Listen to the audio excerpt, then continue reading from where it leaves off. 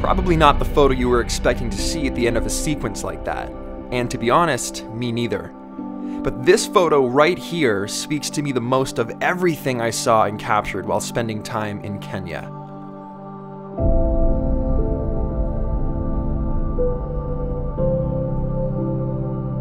This is what a drought looks like.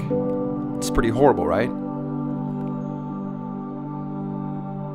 Dead crops, nothing grows, there's no water to nourish these crops, so you have no food, nothing to drink, nothing to eat. These people are having to leave their farms to find food elsewhere, find safety elsewhere.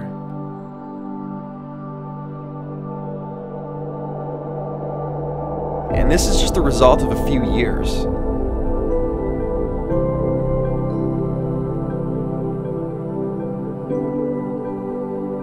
We visited a hospital while we were there to see some of the effects that this had on the local community and met a little boy named Wilfred and his mother Maximilla.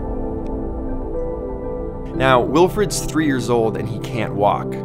His legs aren't strong enough to actually support him because he's malnourished.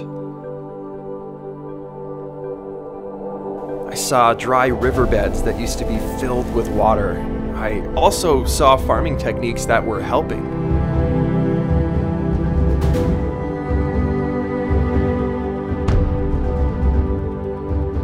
I saw people eating berries for 2 meals a day, but I also saw families who were thriving amidst the crisis. I saw more kids who were struggling and malnourished and heard more about the crisis throughout East Africa.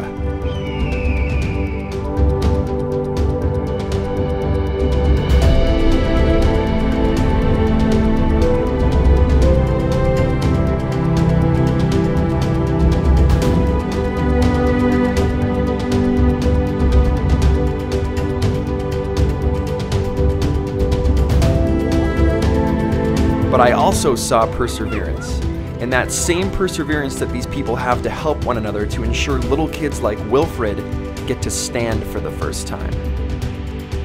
Or better yet, walk for the first time.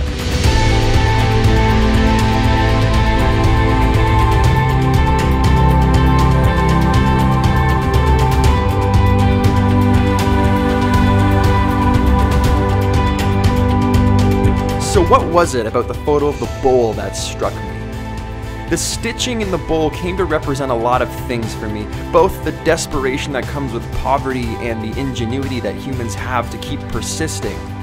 The misconception that happiness somehow means owning nice things. It also struck me as a metaphor for the world as a whole, a world broken by droughts, floods, natural and unnatural disasters, but a world that can be held together by hope and generosity, with the work of organizations like World Vision, and with the small, everyday kindnesses we show to each other.